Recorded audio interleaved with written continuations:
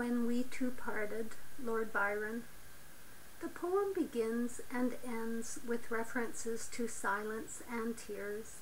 There has been a betrayal of love, of what was a secret relationship, but felt so deeply by the speaker. They must grieve in silence.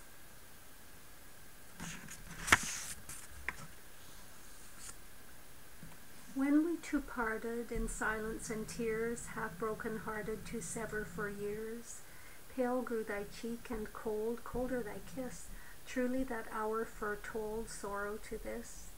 The dew of the morning sunk chill on my brow, it felt like the warning of what I feel now.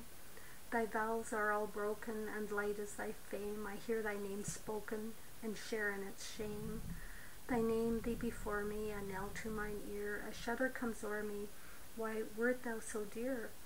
They know not I knew thee, who knew thee too well. Long, long shall I rue thee, too deeply to tell.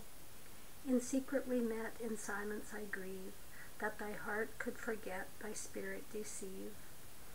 If I should meet thee after long years, how should I greet thee?